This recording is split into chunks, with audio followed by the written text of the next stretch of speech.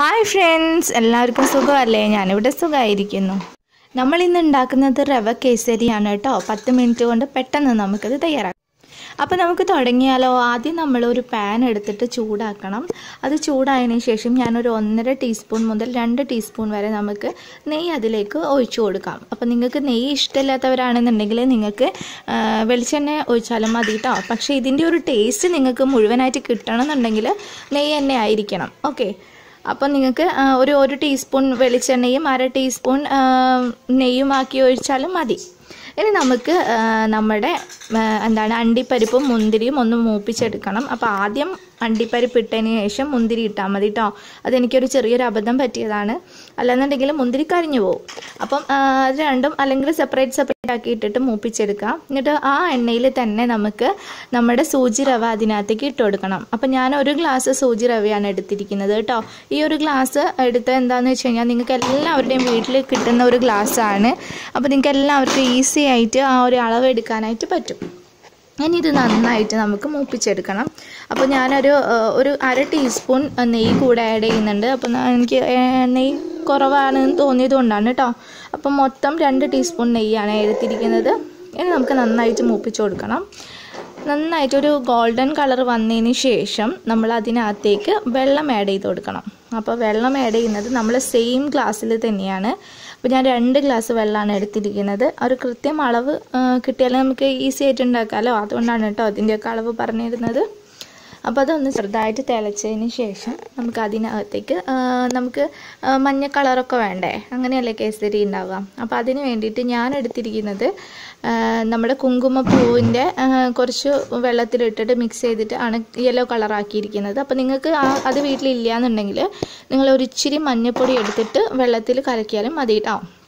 അത് ഒഴിച്ചു കൊടുക്കുക. 1 ടീസ്പൂണോ 1.5 ടീസ്പൂണോ വെള്ളത്തിൽ നമുക്ക് കലക്കാം. ഇനി നമുക്കൊരു നുള്ളു ഉപ്പ് ഇട്ട് കൊടുക്കാം. അപ്പോൾ എനിക്കൊരു ഇച്ചിരി വെള്ളം കുറവാണെന്ന് തോന്നി. അതുകൊണ്ട് ഞാൻ ഒരു വെള്ളം കൂടി ആഡ് ചെയ്യുന്നുണ്ട് കേട്ടോ. ഒരു 1/2 ഗ്ലാസ് വെള്ളമാണ് ആഡ് ചെയ്തത്. അപ്പോൾ മൊത്തം 2.5 ഗ്ലാസ് വെള്ളമാണ് കേട്ടോ.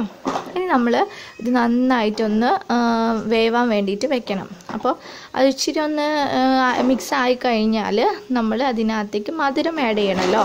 അപ്പോൾ സെയിം ഗ്ലാസ്സിൽ തന്നെ 1 ഗ്ലാസ് പഞ്ചസാരയാണ് ഞാൻ ആഡ് ചെയ്തിരിക്കുന്നത്. അപ്പോൾ നിങ്ങൾക്ക് അങ്ങനെ തന്നെ ആഡ് ചെയ്താൽ മതി കേട്ടോ. പിന്നെ മധുരം കൂട്ടണം എന്നും കുറയ്ക്കണം എന്നൊക്കെ തോന്നുന്നവരാണെന്നുണ്ടെങ്കിൽ കുറച്ചും കൂടെ വേണമെങ്കിൽ ഇട്ടോളൂ, കുഴപ്പമൊന്നുമില്ല. അപ്പോൾ അതൊന്ന് മിക്സ് ആയതിനു ശേഷം ഞാൻ ഒരു ഇച്ചിരി ഏലക്കായൻ്റെ പൊടിയും കൂടെ ഇടുന്നുണ്ട് കേട്ടോ. അത് ഡിപ്പെൻസ് ആണ്, നിങ്ങൾക്ക് ഇഷ്ടമല്ലെങ്കിൽ നിങ്ങൾക്ക് അത് അവോയ്ഡ് ചെയ്യാം. ഈ ഒരു കൺസിസ്റ്റൻസി ആകുമ്പോഴത്തേക്ക് നമുക്ക് ഗ്യാസ് ഓഫ് ചെയ്യാം കേട്ടോ. അതായത് നമ്മളുടെ കേസരിയുടെ മിക്സ് ഇങ്ങനെ നമ്മളുടെ പാനിൽ നിന്ന് ഇങ്ങനെ ഇളക്കുമ്പോൾ ഇങ്ങനെ വിട്ട് കിട്ടുന്നുണ്ടെങ്കിൽ അപ്പോൾ നമുക്ക് പെട്ടെന്ന് തന്നെ ഗ്യാസ് ഓഫ് ചെയ്യാം.